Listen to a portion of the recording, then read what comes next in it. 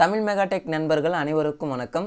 சில நாட்களுக்கு முன்னதாக ஆண்ட்ராய்டு அப்ளிகேஷன் டெவலப்மெண்ட் இன் மொபைல் அப்படின்னு சொல்லிட்டு ஒரு கம்யூனிட்டி டேப்பில் ஒரு போஸ்ட் பண்ணியிருந்தேன். அதுக்கு நிறைய பேர் பாசிட்டிவாக ஓட் பண்ணியிருந்தாங்க. இதை அடுத்து நம்முடைய மொபைலை பயன்படுத்தி எப்படி ஒரு ஆண்ட்ராய்டு அப்ளிகேஷனை உருவாக்குவது அப்படின்றது தான் இந்த வீடியோவில் பார்க்க போகிறோம். இதற்காக பயன்படுத்தக்கூடிய அப்ளிகேஷன் ஸ்கெட்ச்வேர் அப்ளிகேஷன். இது ஒரு மினி ஆண்ட்ராய்டு ஸ்டுடியோன்னு சொல்லுவாங்க. ஏன்னா ஆண்ட்ராய்டு ஸ்டுடியோவில் பயன்படுத்தக்கூடிய எல்லா ஆப்ஷனும் இதில் இருக்கும். மேக்ஸிமம் 75% ஆண்ட்ராய்டு ஸ்டுடியோ இதில் இருக்கும்.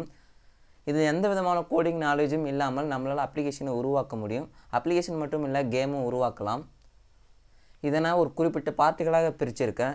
இன்றைக்கி இந்த அப்ளிகேஷனுடைய இருக்கக்கூடிய எல்லா பேசிக் டூல்ஸ் அண்ட் ஹலோ வேர்ல்டு அப்படின்ற அப்ளிகேஷனை தான் க்ரியேட் பண்ண போகிறோம். இந்த ஸ்கெட்ச்வேர் அப்ளிகேஷனை ப்ளே ஸ்டோர்லேருந்து டவுன்லோட் பண்ணி இன்ஸ்டால் பண்ணிவிடுங்க. இன்ஸ்டால் பண்ணிவிட்டு ஓப்பன் பண்ணிங்க அப்படின்னா இதனுடைய இன்டர்ஃபேஸ் இப்படி தான் இருக்கும். இந்த அப்ளிகேஷனோட ஒரு ஓவர்வியூ ஆல்ரெடி ஒரு வீடியோ அப்லோட் பண்ணியிருக்கேன், வேணுமா அதை செக் பண்ணி பாருங்கள். இப்போ இதில் ஃபஸ்ட்டு இருக்கிறத கிரியேட் நியூ ப்ராஜெக்ட் அப்படின்னா நம்ம ஒரு அப்ளிகேஷனை க்ரியேட் பண்ணுறதுக்காக ஒரு ப்ராஜெக்ட் க்ரியேட் பண்ணி பயன்படுத்துவதற்காக இந்த ஆப்ஷனை கொடுத்துருக்காங்க. இதுக்கு கீழே இருக்கிற ஆப்ஷன் பார்த்திங்கன்னா publish to Google play store. நம்ம உருவாக்கிய அப்ளிகேஷனை கூகுள் ப்ளே ஸ்டோரில் அப்லோட் பண்ணி மணி ஏர்ன் பண்ண முடியும். அதற்காக இந்த ஆப்ஷன் கொடுத்துருக்காங்க. ஓகே, நம்ம ஜஸ்ட் ஒரு நியூ ப்ராஜெக்ட் க்ரியேட் பண்ணுவோம். இதற்கு நான் ஹலோ வேர்ல்டு அப்படின்னு சொல்லிட்டு இந்த அப்ளிகேஷனோட நேம் கொடுக்குறேன். இதில் அட்வான்ஸ் செட்டிங்ஸ் கிளிக் பண்ணிங்க அப்படின்னா இந்த லே அவுட்டுக்கான கலர் செலக்ட் பண்ணுற மாதிரி இருக்கும். நம்மளுடைய பேக்கேஜ் நேம் இப்படி தான் இருக்கும். அதாவது com.my.new ப்ராஜெக்ட்னு இருக்கும். இப்போ இந்த நியூ ப்ராஜெக்ட் பார்த்திங்க அப்படின்னா இது நம்மளுடைய ப்ராஜெக்டோட நேம். இது உங்களுக்கு என்ன நேம் தேவையோ அந்த நேம் மாற்றி கொடுக்கலாம். மற்றும் மேலே ஹலோ வேர்ல்டு அப்படின்ட்டு தான் அப்ளிகேஷன் நேமாக வரும். அதனால் உங்களுக்கு என்ன அப்ளிகேஷன் க்ரியேட் பண்ணுறேன்னு நினைக்கிறீங்களோ அந்த நேமை கரெக்டாக போடுங்க. ஓகே, நம்ம ஜஸ்ட் இப்போ க்ரியேட் பண்ண போகிறோம். க்ரியேட் பண்ணிவிட்டு இப்படி லோடிங் ஆகின்னு இருக்கும். இதுதான் இதனுடைய இன்டர்ஃபேஸ். இதில் இந்த மொபைல் மாதிரி இருக்கிறது தான் நம்ம டிசைன் பண்ண போகிறோம் நம்மளுடைய அப்ளிகேஷனை.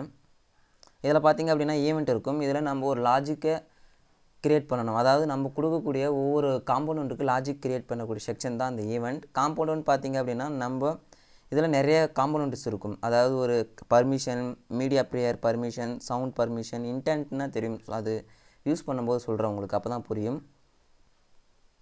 ஓகே, இப்போ பார்த்தீங்க அப்படின்னா ஃபஸ்ட் இருக்குது லீனியர் ஓப்பன் ப்ராக்கெட் போட்டு ஹெச்ன்னு இருக்குது.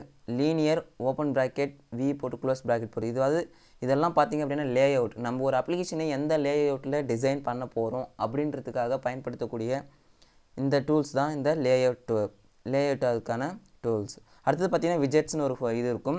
இதில் பார்த்திங்கன்னா நம்ம அதிகமாக பயன்படுத்தக்கூடிய எல்லா விஜெட்ஸுமே கொடுத்துருப்பாங்க. பார்த்திங்கன்னா தெரியும். ஒரு டெக்ஸ்ட்டு வியூ பண்ணுறதுக்கான அப்ளிகேஷன்.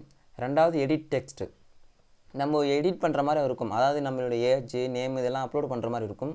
அதற்காக பயன்படுத்தக்கூடிய இந்த டூல் தான் எடிட் டெக்ஸ்ட். அடுத்தது பார்த்திங்கன்னா ஒரு பட்டன், நம்ம ஒரு பட்டன் கிளிக் பண்ணுற மாதிரி இருக்கும். அதற்காக பயன்படுத்தக்கூடிய பட்டன் ஆப்ஷன் இது. அடுத்துன்னு பார்த்திங்கன்னா இமேஜ் வியூ, ஒரு இமேஜை வியூ பண்ண வைக்கலாம். அதற்காக பயன்படுத்தக்கூடிய விஜெட்ஸ் தான் இந்த விஜய்.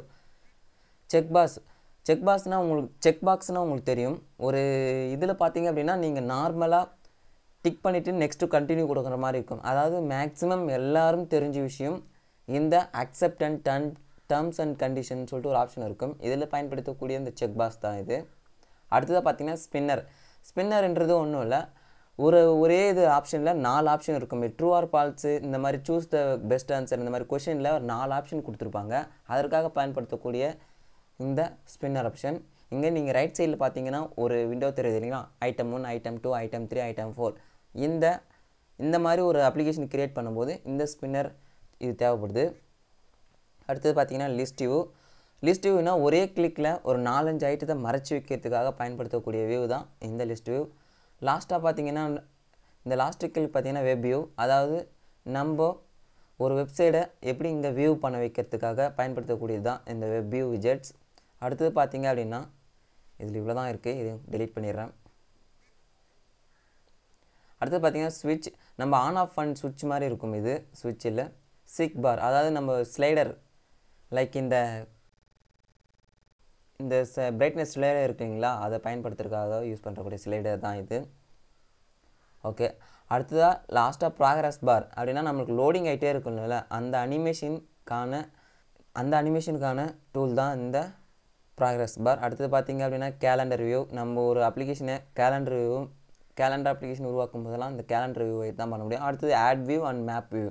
இது ரெண்டுமே நெட்டு பேஸ் பண்ணியிருக்கும். அதாவது ஆட் வியூனால் நம்ம க்ரியேட் பண்ணுற அப்ளிகேஷனை நம்மளுடைய ஐடியா இன்க்ளூட் பண்ணி விளம்பரங்களுக்காக இந்த அப்ளிகேஷன் இந்த செட்டிங்ஸை யூஸ் பண்ணலாம்.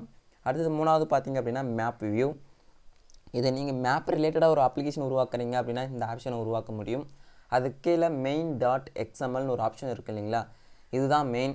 நம்ம ஒன்றுக்கும் மேற்பட்ட ஆக்டிவிட்டியை க்ரியேட் பண்ணும்போது இதை பயன்படுத்தி தான் பண்ண முடியும். எக்ஸாம்பிள் பார்த்தீங்க அப்படின்னா ஒரு பட்டன் அமுத்தினா நெக்ஸ்ட் ஆக்டிவிட்டிஸ் வரும். அதாவது ஒரு பட்டன் அமுத்தினா நெக்ஸ்ட் பேஜ் போகும். அது மாதிரிலாம் இது பயன்படுத்தி தான் நம்ம உருவாக்க முடியும். ஒவ்வொன்றும் ஒவ்வொரு ஆக்டிவிட்டியில் இருக்கும்.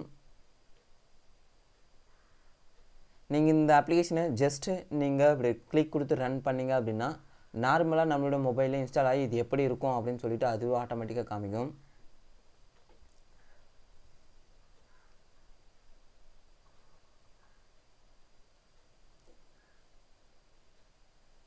ஓகே, இன்ஸ்டால் ஆகிட்டு இருக்கு அப்ளிகேஷன். அது வரைக்கும் வெயிட் பண்ணுங்கள். இப்போ இன்ஸ்டால் பண்ணி பாருங்கள்.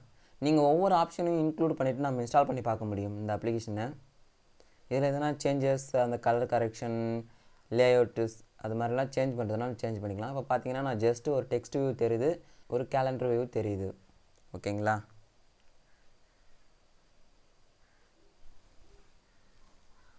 ஓகே, நான் எல்லாத்தையும் ரிமூவ் பண்ணிடுறேன்.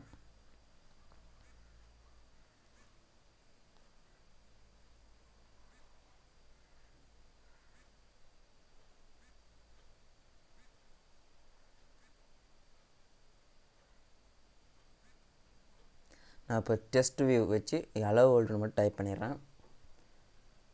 இது பார்த்திங்கன்னா மேட்ச் பேரண்ட் வேப் பேரண்ட்ன்றது வந்து நம்மளுடைய லேஅவுட்டில் என்ன மாதிரி நம்ம கொடுக்கக்கூடிய டெக்ஸ்ட் வியூவாக இருக்கட்டும் இல்லை பட்டனாக இருக்கட்டும் இது எப்படி தெரியணும் அப்படின்றதுக்காக தான் நான் மேட்ச் பேரண்ட் சும்மா கொடுத்து விட்றேன்.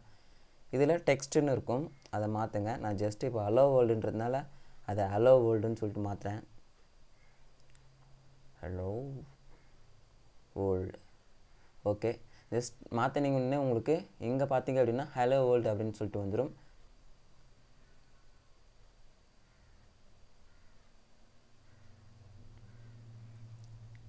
இது கம்பைல் ஆகிறதுக்கு ஒரு 1 minute வரைக்கும் தான் அதிகபட்சம் எடுத்துக்கும். ஆண்ட்ராய்ட் ஸ்டுடியோ மாதிரி நிறைய நேரம் எடுத்துக்காது.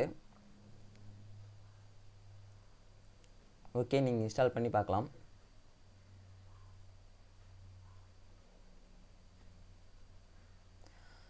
ஓகே ஃப்ரெண்ட்ஸ், இன்றைக்கான டுட்டோரியலில் பேசிக்காக அந்த ஸ்கெட்ச்வேர் அப்ளிகேஷனுடைய லேஅவுட் மற்றும் விஜெட்ஸ் என்னென்ன பயன்படுதுன்னு பார்த்தோம். நம்ம சொன்ன மாதிரி hello world application உருவாக்கியாச்சு. Okay, thanks for வாட்சிங். மறக்காமல் தமிழ் மெகா டெக் சேனலை சப்ஸ்கிரைப் பண்ணி நோட்டிஃபிகேஷன் பட்டனை எனேபிள் பண்ணுங்கள். உங்களுடைய சந்தேகங்களை கமெண்ட் செக்ஷனில் கமெண்ட் பண்ணுங்கள், அதுக்கான ரிப்ளை நான் கொடுக்குறேன்.